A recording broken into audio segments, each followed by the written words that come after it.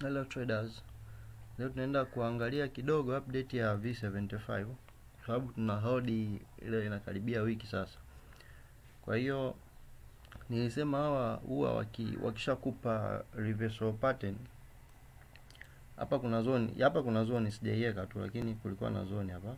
Manake hii hapa hivi. Tengeneza buffer zone. Kwa hiyo nilisema kwamba hawa wakisha kupa reversal pattern unakuwa unajua target. Kwa hiyo hapa tuliona kwamba lilitengenezea M setup kuanzia kwenye time frame kubwa ndio ilikuwa inaonekana vizuri. Pia hata kwenye time frame ndogo wakati tulitafuta entry hapa.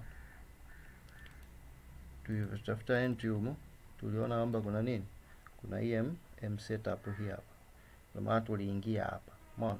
Sababu walishindwa kuvunja hii high hapa ya tarehe 21, tarehe 22 wakarudi wakalitest wakashindwa kuivunja. Kwa tukafanyaje? Tukaingia sokoni. Kwa sasa hiyo ilikuwa ni kwenye time frame ndogo kutafuta entry, lakini ulikuwa ukiangalia kwenye time frame kubwa hizi price action jinsi ilipokuepo ya hapa. Kwa hiyo tulikuwa tunajua kabisa hawa target yao ilikuwa ni hiki kitu hapa.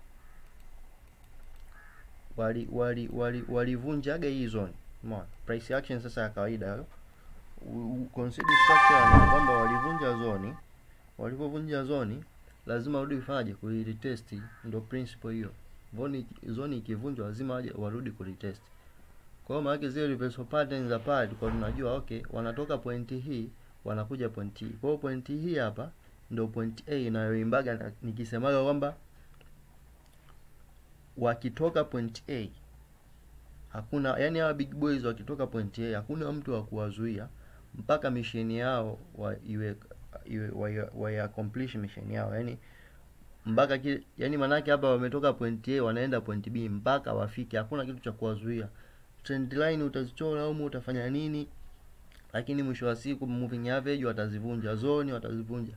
Hata ipea kwenye time frame ndogo wakati tumeanza kuseli tukawa kuna trend line tunaziona tunazichora wakawa wanazivunja. Umeona?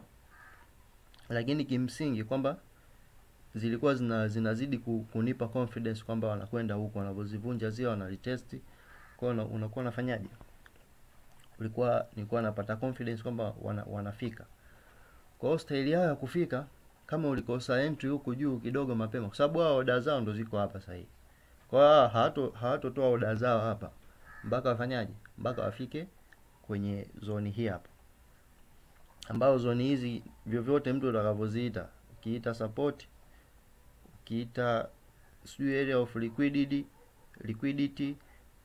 key level, area of value, vyovyote hii ndo hizi area hizi mpaka wafike huko. Kwa hiyo wametoka point yao wanakuja point, target yao ni kufika point B. Umeona? Na lazima watafika hapa, lazima wafike, kwa sababu ukiangalia hata price action ya kawaida kwamba wamepushi, wamekutana na hii zone waliivunja, wakapusha wakatengeneza hii high hapa, wakatengeneza double confirmation, kuna M setup wakatengeneza double confirmation. Kwa hiyo wanafanyaje? Wanarudi kutest hii zone. Kwa hiyo wanaporudi kutest hii zone wanakuja kutest hizi buy injections zilizoingizwa hapa, kwa sababu kuna buying pressure. Wanakuja kuzitest kwamba je, bado kuna buying pressure hapa? Umeona? Kwa hiyo wanakuja hadi hapa. Kwa hiyo watapofika hapa, kwa sababu tunaona kuna advantage ya M setup, huenda wakaivunja pia hiyo wakalitest wafanye wakashuka zao chini, lakini target yao kwanza ni wanafika hapa. Wakishafika hapa ndo watajua sana wanafanya nini. Wanaweza kafika hapa wakadunda wakarudi zao juu, wakarudi hadi huku tena huku, afu ndo labda wakashuka au wakaendelea kupanda vyovyote, lakini target yao ni kufika pointi hii hapa na lazima watafika, hakuna kitu cha kuwazuia. Kwa hiyo hapa kuna kitu nimekiona kwenye lower time frame hapa.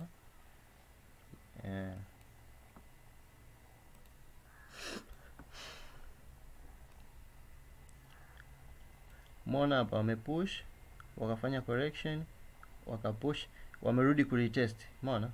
Wamerudi hii zone hiki kizoni hapa hiki.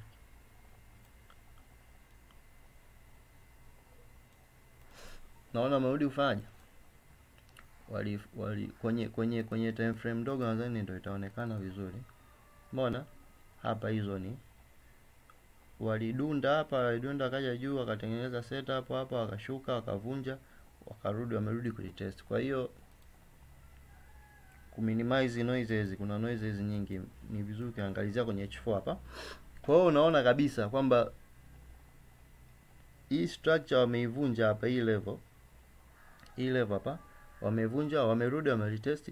Kwa hiyo yani unaona kabisa kwamba wanavyorudi kumalizia hii ngoma watafika hapo. Ila sina haja ya kuongeza order, hizo order mimi nilizokuwa nazo hapo zinanitosha. Lakini kimsingi still hapa leo kuna setup ya kufanyaje, kuna setup ya kuseli pia. Kuna hichi trend line hapa, hiyo trend line hiyo ukitokea hapo juu,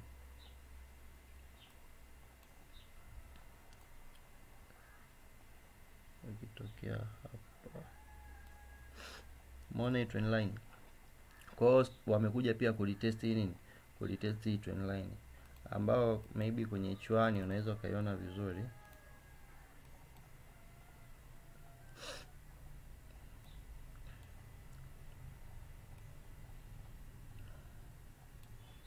Kwenye chwani hapo pointi hii na hii, hiyo trend line hapo hii. Kwa hiyo unaona wanakuja kabisa. Kwa hiyo huenda leo sijui watafika hapo kwenye hiyo TP. Kwa hiyo kimsingi iko namna hiyo, wanakuja zao hapa, wanakuja kulitesti hizi zone hapa kwenye V75. Kwa hiyo hawa uaga wakisha kutengenezea pattern kwenye hizi zone, wakati wanageukaga lazima wakutengenezee reversal pattern. Na kila siku naimba kwenye higher time frame confirmation candle, kwenye lower time frame kuna reversal pattern. Kwa hiyo ukiona reversal pattern kwenye lower time frame, pia unajua kwenye higher time frame kuna confirmation candle kama hii hapa, hii bullish nini, hii candle ya bearish engulfing ukiingia kwenye lower time frame hapa utakuta kuna reversal pattern hapa. Hizi confirmations hapa utakuta kuna easy fast rejection, kwa sababu wanaona walipush wakarudi wakanani tena, walitengeneza triple top hapa, kulikuwa triple top. Lakini kwenye hizi nani hapa kwenye lower time frame kuna reversal pattern hapa, kuna reversal pattern hapa, kuna reversal pattern hapa, kuna reversal pattern hapa, kulikuwa na reversal pattern hapa, kuna reversal pattern. Umeona? Kwa hiyo lower time frame reversal pattern, kwenye higher time frame kuna confirmation candle. Kwa hiyo hata ukiwa kwenye time frame kubwa, ukiwa kwenye daily time frame, ukiona kuna confirmation candle, wewe ingia kwenye time frame ndogo, tafuta entry, maana utakutana na reversal pattern kama ni head and shoulder, M setup, sijui W setup, reversal pattern. Kwa hiyo kama ni umekutana na M pattern, umekutana na M pattern kwenye higher time frame, kuna confirmation candle, ukakutana kuna M pattern, maana unasubiria tu wavunje neck, walitest, unaondoka nao. Umeona? Kwa hiyo iko namna hiyo. Kwa hapa nilikuwa na update tu ipe, lakini pia kuna kitu mtakuwa mmejifunza. Kwa hiyo jamaa hawa ukiona wamefika kwenye zone, wewe angalia wanafanya nini. Yaani hawa njia ya kuwasiliana nao, kujua wanafanya nini, ni kuangalia hizi price action. Price action ni nini? Price action ni jinsi soko hivi lina price action, jinsi the way soko linavyo move kati, yani action ambazo buyer na seller wanazozifanya ndio watengeneza price action. Umeona? Kwa hizi movement kwa hiyo wanachofanya buyer na seller, hizi candle jinsi zinavyokuwa zina move, zinatengeneza price action. Kwa hiyo na soko likiwa linavyokuwa lina move, linatengeneza patterns. Kwa zile patterns ndio zinatupa sisi taarifa au information kwamba kujua hawa big boys wanafanya nini. Kwa maana yake hapa ndio maana mimi napenda sana nasitizia sana ni kupata entry zile za mapema huku kwenye hizi key levels, kwa sababu order zao pia hawa zinakuwa ziko huku. Kwa hiyo sio rahisi kufanya, yani kama hapa sasa hivi, so ilikuwa sio rahisi yani kurudi hapa, ilikuwa sio rahisi, japokuwa tunakuwa tukiingia still bado tuna consider kuweka stop loss, lakini wanapozidi kumove tunakuwa tunapata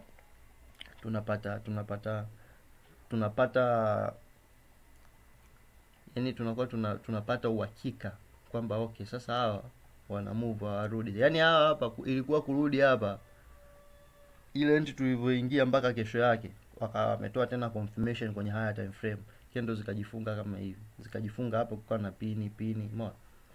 Kwa hiyo ilikuwa ni ngumu sana kurudi huku juu kwa sababu oda zao wameziweka hapa.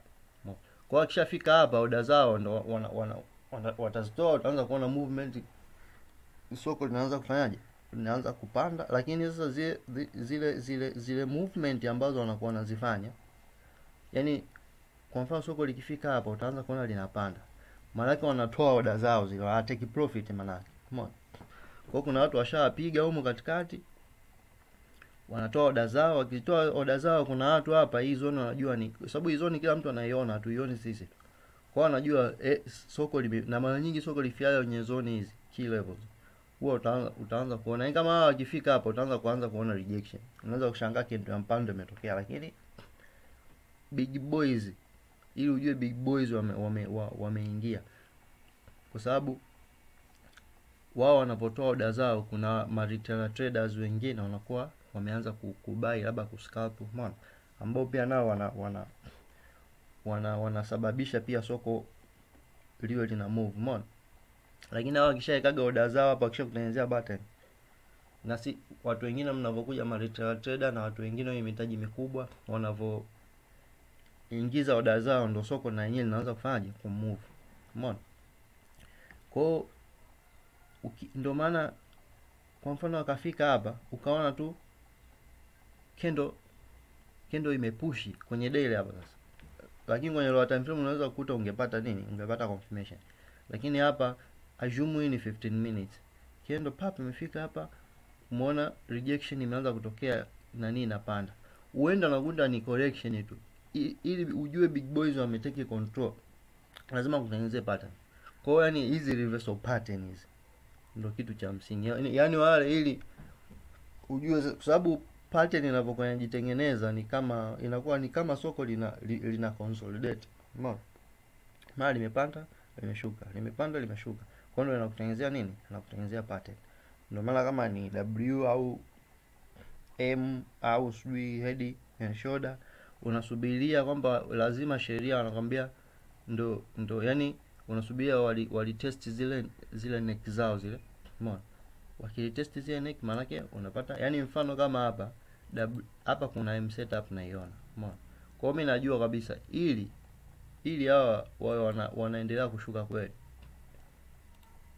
wakija wakipush wakivunja hii, kuna hii level hapa, hii hapa hii. Kwa wakilitest hapa, wakilitest kwenye zone hii, kwenye lower time frame utaseli mpaka hapa, lakini ukiangalia kideledele inabidi waivunje hii, waje waitest,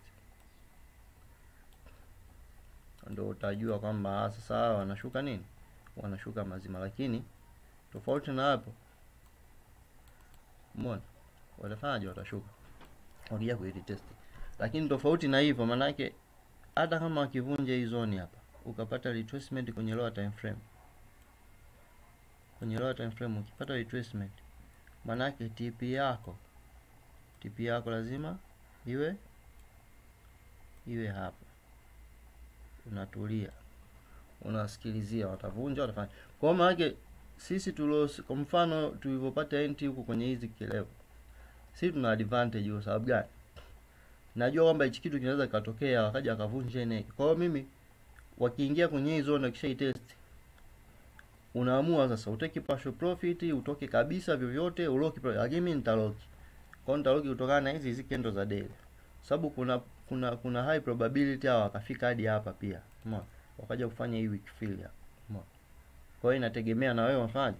Unataka nini? Utoke, utafute tena entry baadaye, vyovyote tu ni wewe. Utake partial, yani utake partial maana yake ukiwa unatumia lot size zaidi ya 0.01, labda umetumia lot size ya 0.05, 0.02, unaweza ukatake partial. Double click hii kuna video niliweka ya kuonyesha jinsi ya kutake partial. Unaamua kwamba hapa nasema kwa mfano kwenye hii 0.10 nachukua 0.9 au nachukua 0.8 naacha 0.2 hivyo. Alafu unarudisha nani kwenye break even. Kwa kuna video ipo kwa ya kutake partial profit niliwekaga. Niliwekaga muda mrefu tu. Kwa hiyo V75 iko namna hii. Watamalizia tu hapa, hana wa kwenda. Kwa ni mtu tu kwa mvumilivu hapo basi.